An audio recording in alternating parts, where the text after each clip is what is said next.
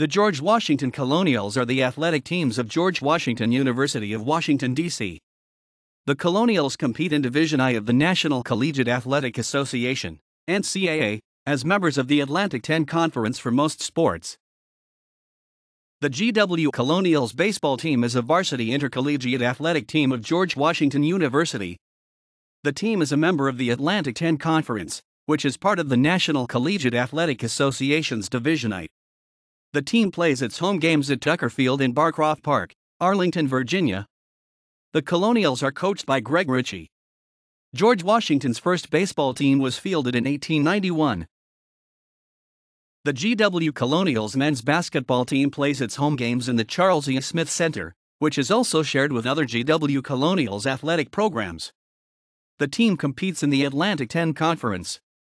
It qualified for the NCAA Division I men's basketball tournament in 2014 for the first time since 2007 and won the NIT tournament championship in 2016. The Colonials head coach is Jamion Christian. The GW Colonials men's soccer team competes in NCAA Division I men's soccer in the A10 Atlantic 10 Conference, along with 13 other teams. The program began in 1967 and has earned two A10 championships in 2002 and 2004 and two regular season A10 titles in 1992 and 2011.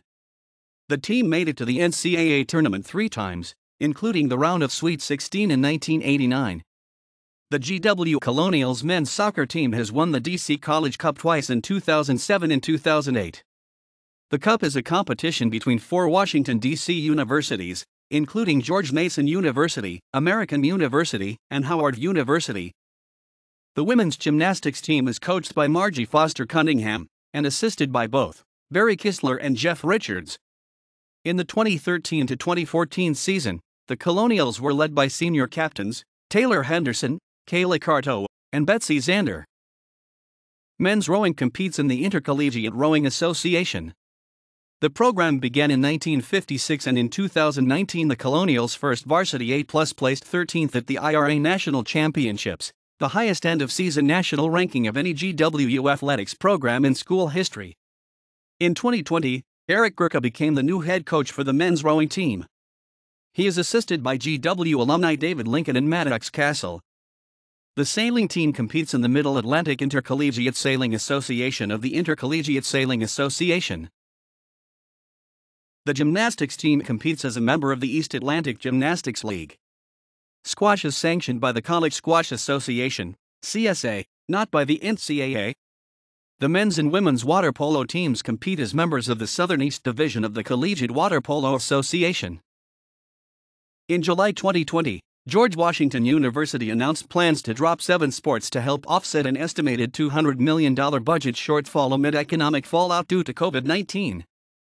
3 NCAA sports, men's indoor track, men's tennis, and women's water polo, and 4 non-NCAA sports, men's rowing, men's and women's squash, and sailing, were discontinued. George Washington University's football program ran from 1881 to 1966. The final George Washington game came on Thanksgiving Day, 1966, when the team lost to Villanova, 16-7.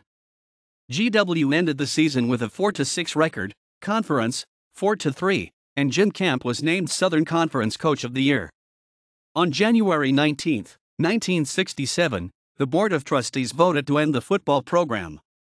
Pure game attendance and the expense of the program contributed to the decision.